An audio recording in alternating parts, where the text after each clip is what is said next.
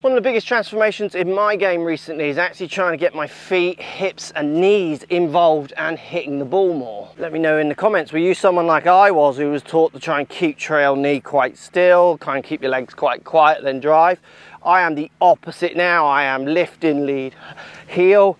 I'm really slamming this heel into the ground, letting that knee go back. It allows for much better hip turns, and then in turn shoulder turn on the way through. And more importantly for me, same levels of accuracy, but improved power as I start to push through the ground a lot more. I see my feet jumping around. That would have been taught out of me as a kid. Get your legs involved. It helps so much, golfers.